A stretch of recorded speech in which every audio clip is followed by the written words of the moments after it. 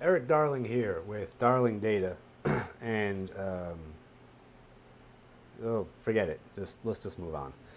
In today's video, we're going to talk about some stuff, and the three things that I want to cover are sort of merge and triggers and output, and how they all sort of work almost together, but not quite, and how there are just like various T-SQL improvements and interoperability features that would make working with merge or triggers or output a whole lot easier on people who develop T-SQL code. Now, if I've said it once, I've said it a million times. T-SQL is a language that is in dire need of like improvement, modernization, just making it a little bit easier for people to work with. Because as things stand, there are just so many gotchas and caveats and just weird edge cases that can crop up. And I realize, it's computers. Computers are hard. Every programming language has this stuff. There are a lot of things Microsoft could do to get rid of some of the like more obvious, like, oh God, why doesn't that work type thing, and get us to the like, oh, this is a really hard problem. We need to solve it in a very specific way type thing, and leave that stuff to, skilled T-SQL practitioners. But anyway, before we go on, if you want to give me $4 a month, like 25 or so other people give me like money every month to do these videos, there's a link in the video description for you to do that. If you are uncomfortable with losing $4 per month, you can like and comment and subscribe, and you can join over 5,000 other data darlings in their happy voyage towards learning more about why they probably shouldn't use SQL Server. Because it's annoying. If you need help with SQL Server because it's annoying and hard, I am great at all these things. Best in the Northern Hemisphere, let's say. And as always, my rates are reasonable. If you would like some great training on SQL Server stuff, I have a lot of it at a very reasonable price, about 150 USD for the rest of your life. No need to like resubscribe or anything. You can get all that stuff with some combination of these things in blue, or you can also click on the link in the video description and just bypass all the typing. Try to make things easy on you. Upcoming events, there are none. Tell me about them. I'll come up. With that out of the way, let's talk about this. So a lot of the code below is thanks to Aaron Bertrand, who has rather shameless. Actually, there was absolutely zero shame involved in me copying and pasting code from Aaron Bertrand, aside from some minor reformatting, because his Canadian formatting is strange and bizarre to me. The exchange rate on American to Canadian formatting is just like the exchange rate on whatever money Canada uses. But so all that is at this link. If I remember, I will copy and paste all of this stuff into the show notes. There's also a great roundup at Aaron's site on all this stuff about merge. And then there's a really awesome post by my dear friend and I would say my concurrency mentor, Michael J. Swart, on what to avoid if you want to use merge. I think there's some great stuff in there. And then there's an Azure feedback item that addresses one of the things I'm talking about here that, of course, is just ignored in the sea of Microsoft feedback items that are like ignored by PMs everywhere. So we've got a simple table, and I'm going to stick 2 rows in that table with values 1 and 4.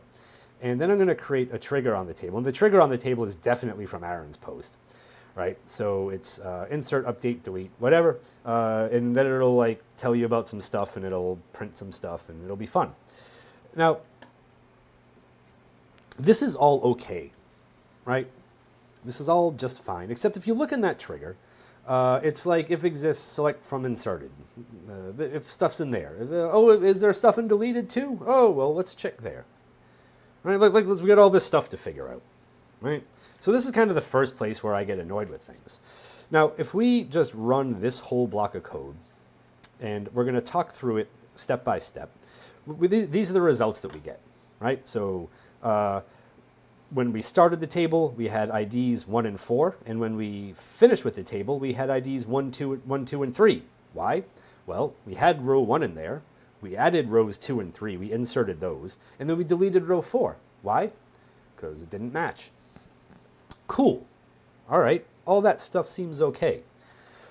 Now, what annoys me is that when you output stuff from merge, you have this magical $ action column. And this magical $ action column tells you what happened during the course of the merge. You don't get this for normal inserts, updates, and deletes, of course, because it should be fairly obvious what you did from writing insert, update, or delete. But if you have a trigger that like fires for multiple different things like insert, update, and delete, it would be really handy to have that action column available in the trigger to figure out exactly what you need to do, right? Great stuff. It would be wonderful. It would be fantastic. So you get that in output, but not in the trigger. The other thing that's really annoying, or rather, okay, actually, you know what? Screw it. It's really annoying. It's really annoying because it's only available with merge, and people end up writing one-off merge statements that like only insert, only update, or only delete, because merge has one superpower that regular insert, update, and delete queries don't have.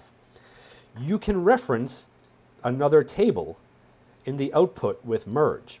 So the typical merge statement, you have the target, right, which is my table, right? And in my table, we have one column called ID, right? And then when you merge stuff in, you have all the stuff from the source.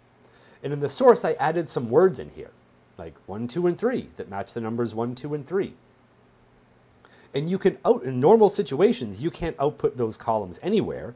But when you use merge, you can reference the source table, right? So you have this stuff, you have the action column from merge, you have all the stuff that was inserted or deleted, and then we get that word column from the source, and we return that in the output too. And that's why down in here, we have 1, 2, and 3 in word form for 1, 2, and 3, and then we have nothing for 4 because 4 got deleted. That's fine, we can't just make stuff up. I mean, we can if we want, but we might not be right if we just made stuff up.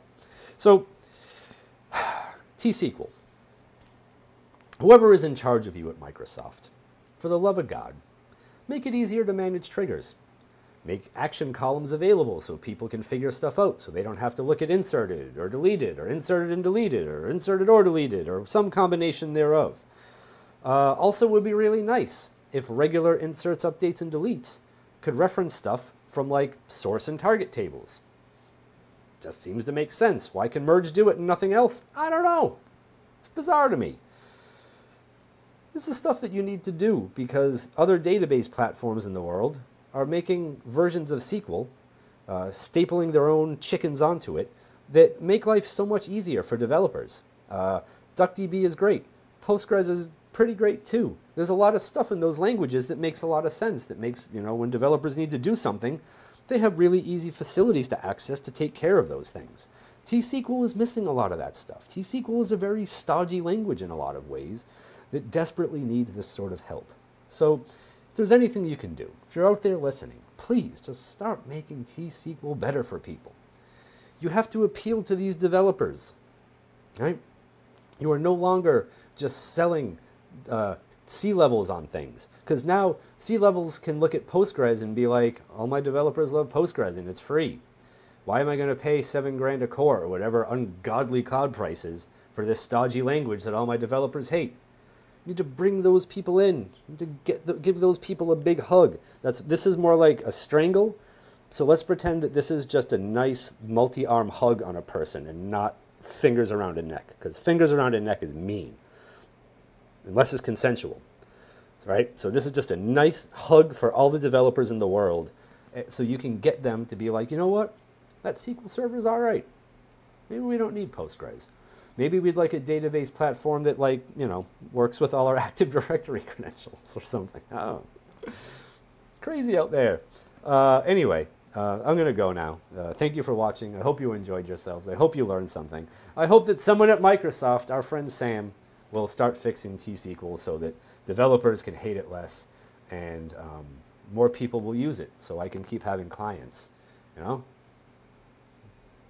going to keep this thing working here, you and me. Anyway, that's good for me. Goodbye.